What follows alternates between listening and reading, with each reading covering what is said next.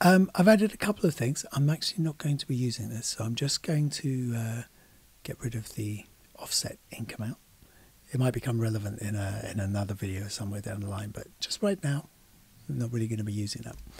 So the difference between this one and the previous one is that now I've included the live loop met. So this is kind of a metronome type sort of thing that all of the live loops will sync to.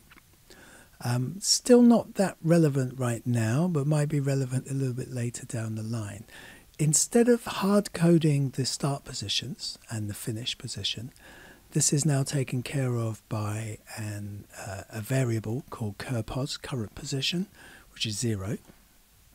So that means that now if we change current position, then the start point will update, but then the finish is basically current position plus whatever we set the offset to be. So the offset is essentially the distance between the start point and the end point.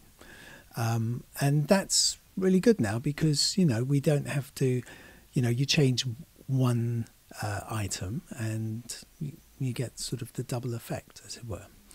And instead of having a ring of slices down here, I've got them up here as a slice ring.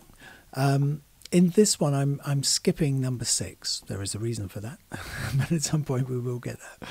And essentially, it's really just sort of moving around like that, really. Let's have a listen.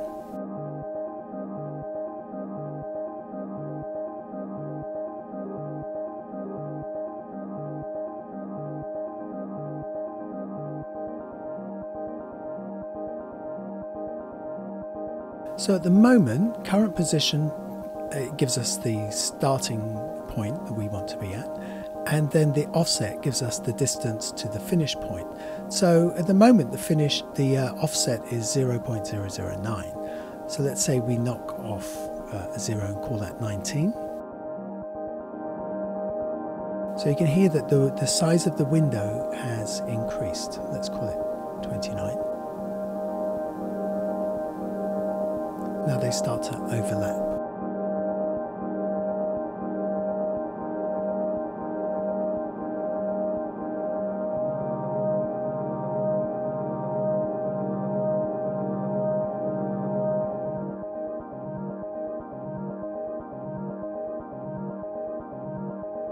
So that's now got an interesting effect, right?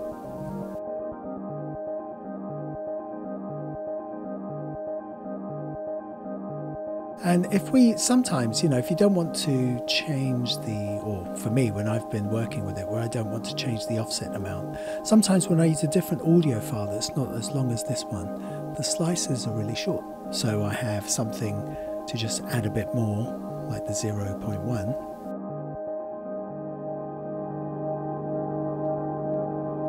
With this audio file, they overlap too much. So now we're getting close to something that gives us a bit more of a kind of a non-linear kind of sample kind of playback experiment.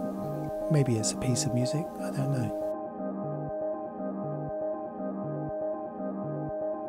Okay, I'm going to leave that one there as it is, and then in the next video we're going to look at sort of expanding the code to get a bit more movement going.